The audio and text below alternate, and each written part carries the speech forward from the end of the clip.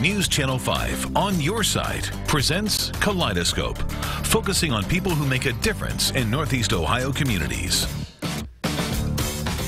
Good morning, everyone, and welcome to the broadcast. Women of Color Foundation continues its dialogue series for women in leadership. On Thursday, June the 11th, Chairwoman Alexandria Johnson Boone and Cleveland Clinic Deputy Chief Legal Officer Michelle Johnson-Tijani are here to explain how you can participate. Later on, we'll hear from the Cuyahoga County Juvenile Judge himself and author Michael Ryan, who will share his life story with us. It is quite a story, I guarantee. And on the broadcast after that, General Manager of the Call-In Post, Kevin Hurd, and staff reporter Rhonda Crowder will tell us how they and the rest of the Call-In Post plan to celebrate the 100th anniversary of this local newspaper. Good morning, everyone. I'm Leon Bibb.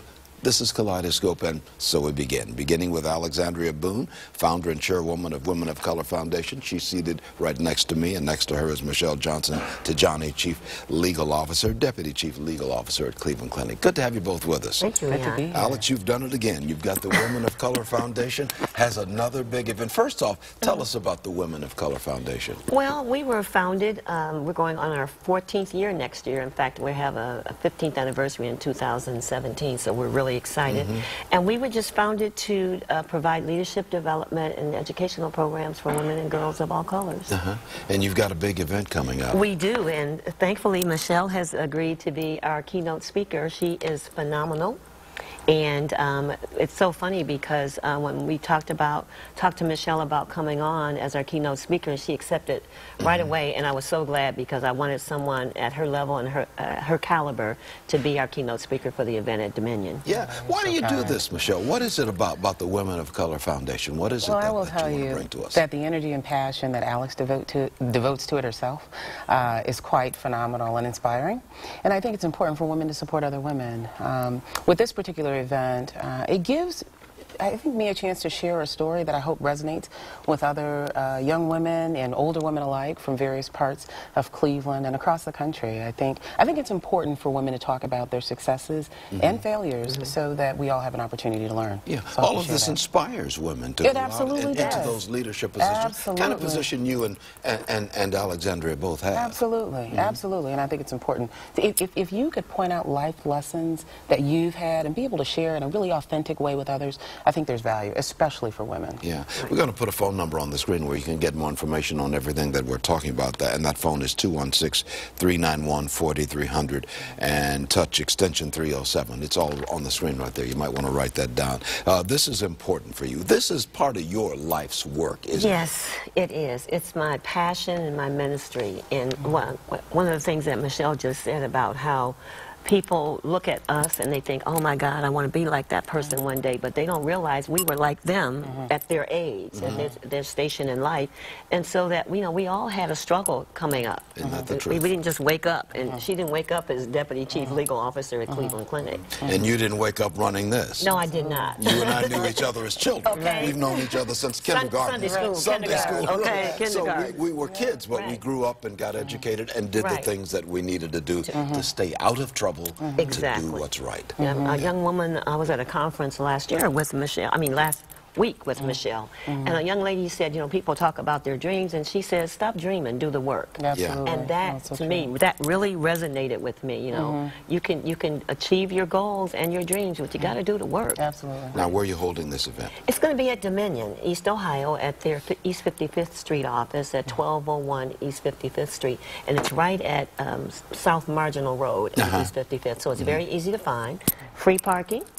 It's free. The event itself is free, and we're going to provide a free lunch. But you have to register in advance. But you've got to register. Don't just come knocking on the door. Please don't show up. Trying to get up, because it's going to be a big crowd to get in. So how do people get registered? Well, they can call 391-4300, extension 307, and that's our registration hotline. And we ask them not to leave a paragraph.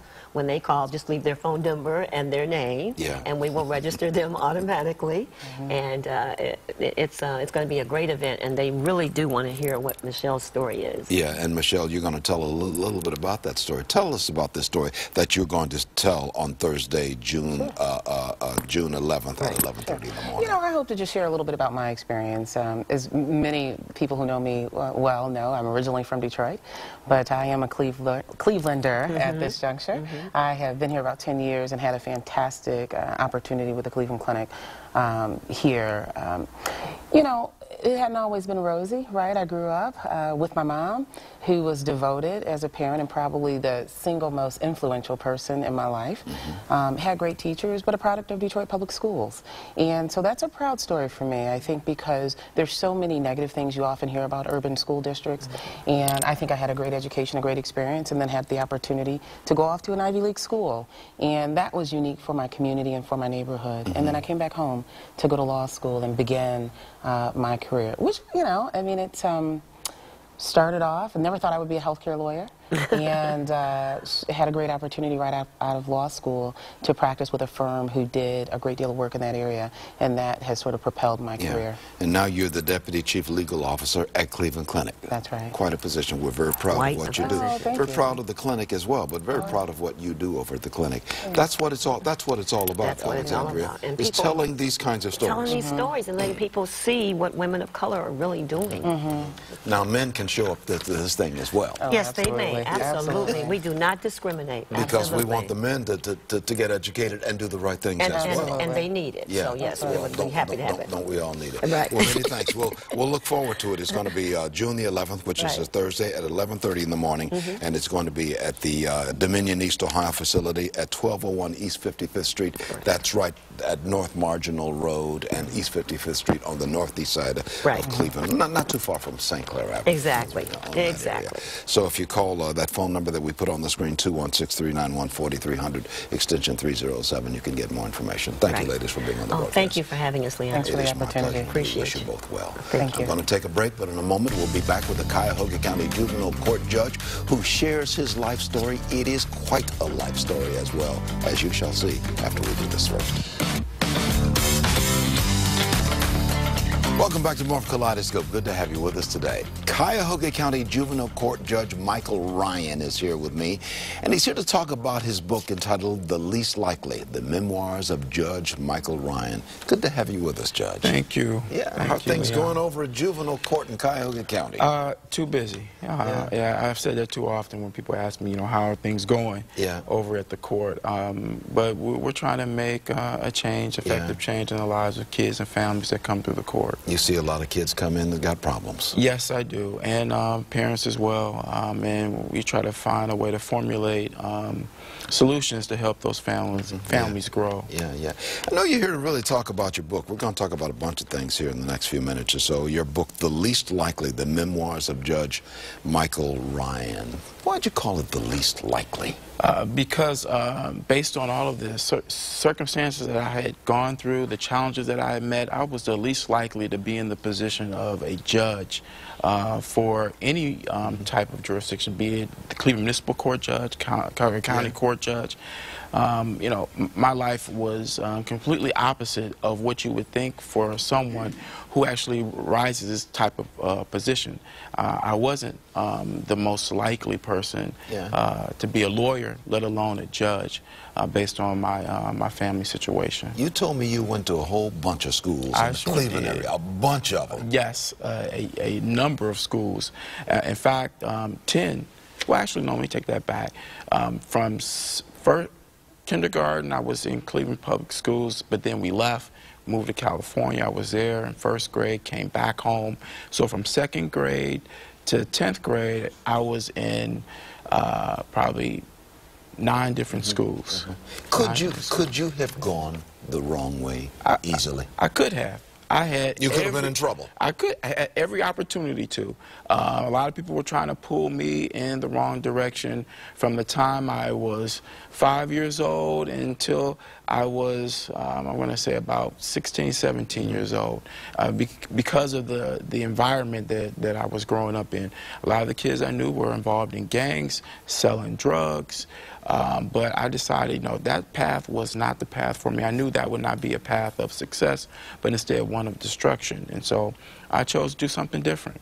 Did you realize you had to walk sometimes by yourself? Yes. To get away from getting away from the crazy crowd? And I didn't mind. I didn't mind being unique and different from my friends or associates, because I knew that that uniqueness would make me something of a success, as opposed to somebody who was, spending time in prison or the juvenile court where I, I currently preside. Now, do you, when young people come and stand before you in Cuyahoga County Juvenile Court, do you sometimes see yourself in a way or in them and try to tell them how you, Michael, turned it around and how they can turn their lives around? I do that quite often. In fact, my employees, my clerks, my bailiff, they probably know my story better than I do, because I'm not hesitant to talk to the kids and their families about the challenges that I faced, and the fact that,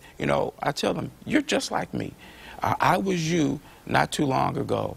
I had a choice to make, and I made the choice that was going to help save my life and not one that would ruin my life. Some of them listen. Some of them are really attentive, and they take that in stride. But then there are kids who decide, I'm not listening to the judge. I'm hardened in the way that, or my philosophy and perspective, and they go the wrong way. Where can we find the book, The Least Likely, The Memoirs of Judge Michael Ryan? Where can we find this book? Several places. I actually created a website, and it's www.theleastlikelyjudgemichaelryan.com, or you can go to Amazon.com. It's available there as well.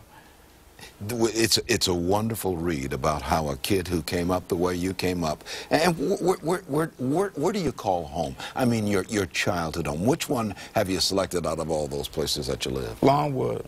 Longwood Projects, which is now Arbor Park.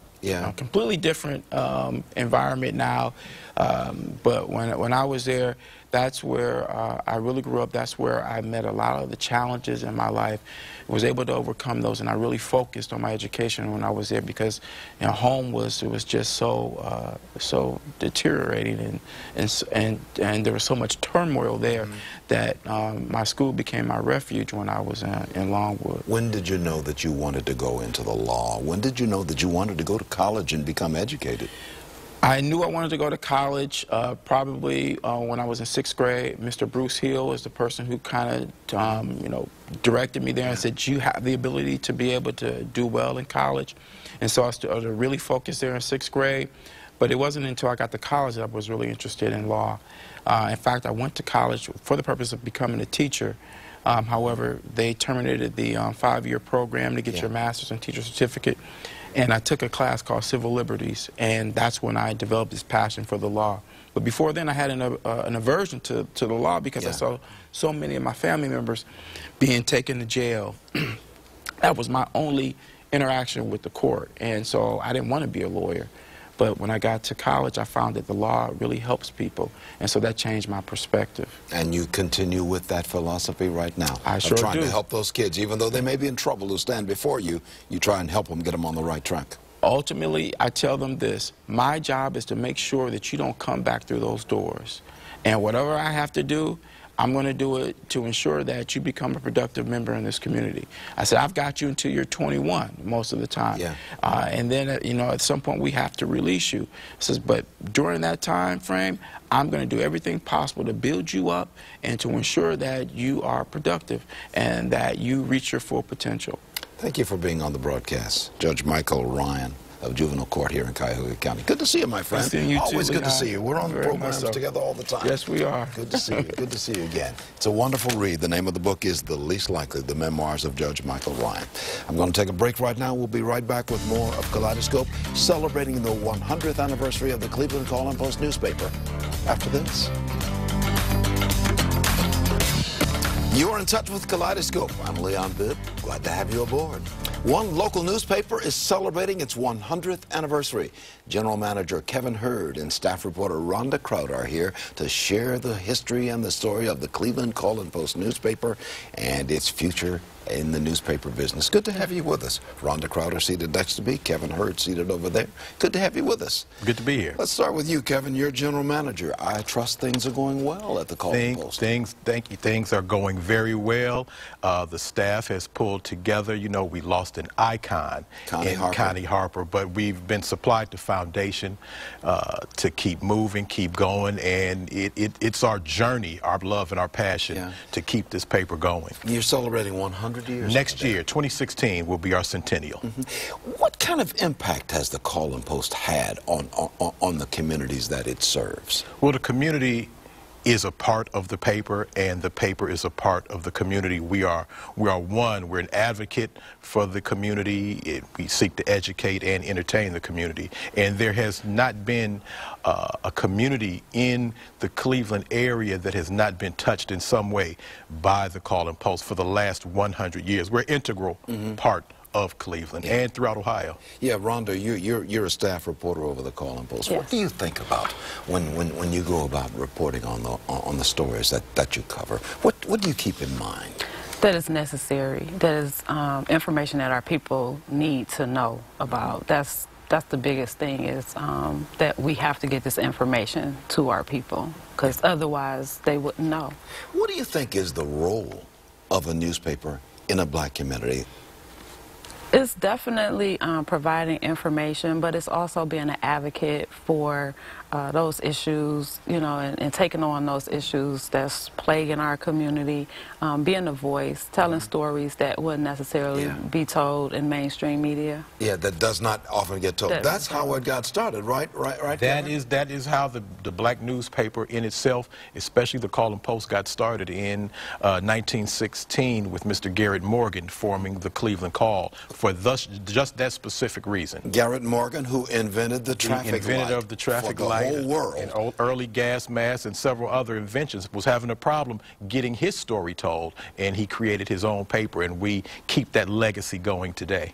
So how do you celebrate 100 years? It is going to be a year-long extravaganza. We invite the whole community, the whole state of Ohio, all of Cleveland, to celebrate with us, and we will be doing galas, golf tournaments, summits. We will be part of the RNC. We are celebrating the entire year. It's going to be an exciting time for the Call and Post. Rhonda, this is more than just a newspaper, though. We're talking about a voice in the community. Sometimes a voice that was not heard, as you said, through the mainstream media. Speak on that a little bit. And I see it as really a place for young writers to get their start. You got your start there as a young reporter. For me, it was the first place where I was able to come and start finding my voice as a writer. So to me, that's what I think about when we think about more than just being a newspaper. It's a place for young professionals to come and get their first start in writing or photography or as a sales rep or in business. To me, I see it as a training ground for young professionals. Yeah, when I was in college, I was 20 years old, and I was home for one summer. I still had college to do in my junior year, and W.O. Walker, who was the owner and publisher of the Call and Post at that time, the late W.O. Walker, gave me a job. And he says, young fellow, we're going to, in fact, if you want to come back here after you graduate, you certainly may. But it certainly set me up for journalism. And the Call and Post is very much a vital part of my DNA. It is in me. That's what you want others to feel, especially those young reporters that you hire over at the Call and Post. Yes, we welcome all young reporters, anybody looking to be a part of journalism, mass media, come to the Call and Post. And we're reclaiming all people. We'll reclaim you, Leon, if you want to come back. You know, we have a seat. We have a seat for you. I may have to write a commentary there or write a column. I will be talking to you about that. We'll talk about that. This is exciting time, though, isn't it? Yeah, for the entire staff. Yes. Yeah.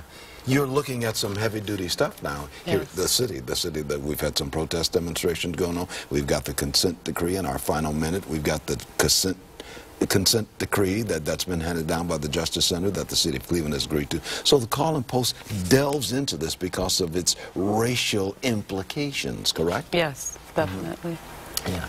So it's exciting for you still? Yes, it is. You have to put out a paper once a week? Every week. Every Tuesday night we go in knowing that we have to be there. If it takes us to 5 o'clock in the morning to get that paper out, that you know, we cannot allow it to not come out on our watch. Yeah. In our final 30 seconds, it's hard work putting out a weekly. I know it's hard putting out a daily, but it's equally hard putting out a weekly, isn't it? It is hard work, but it's a labor of love. And again, we've all pulled together as a staff, myself, Rhonda, James Wade, Felicia Haney, everybody in editorial work extra hard to get the paper out. We really hold that title, the people's paper, seriously, and we don't take it for granted. And we want people to subscribe to the Call-in Post. Please subscribe to the Call-in Post. Because we need the readers. It costs money to put out a paper. And advertisers as well. Advertisers as well.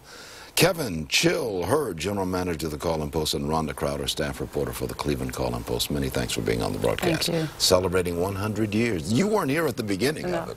When it In spirit. In spirit. You were here 100 years ago. Correct. So was I, in spirit, 100 years ago. Thank you for being on the broadcast, and we wish you well. Thank you. Thank you. I'm going to take a break right now. In a moment, we'll return. Marcia Maccabee of the Urban League will offer some thoughts after this.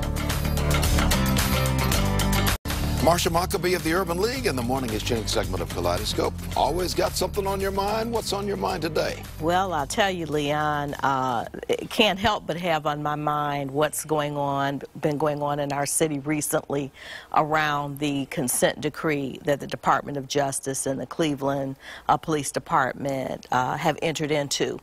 And what's really on my mind is it's so important that now we turn our energies towards really supporting as a community that consent decree and determining how we can help to change the culture of the relationships between the police and the community and turn that whole situation around. So that's been a lot on my mind lately. Because the Justice System, Department of Justice in Washington says we've got to change. The city of Cleveland has agreed to change. Absolutely. So there is an agreement. There is an agreement. And I just received today an article about the change in policing that happened in Cincinnati. And I'll tell you, I read that article in great detail today, and it really provides a lot of lessons learned from how things turned around in that city. At one time, the National Urban League Conference was to have been in Cincinnati, and they pulled it because the police relationships were so bad. So we've got to do the right thing because we want to keep business here. Absolutely. We want to keep everybody happy here. Absolutely. As much as we can. Absolutely. So we got to pull together as a community and get behind this and help to change the culture of what's been happening. Many thanks, Marcia, for your words of wisdom. Thank you, Leon. Let me tell you that we're working on a brand new set here. Perhaps you notice it. This is our new digs here on the Kaleidoscope broadcast. We've got a new set built around us. We hope you like it. We certainly like it. We have tried to make it comfortable for our guests, like Marcia. It certainly is comfortable for me. Thank you. Good to have you on the broadcast. Good to be here. Good to have you with us. I'm Leon Bibb. Be well.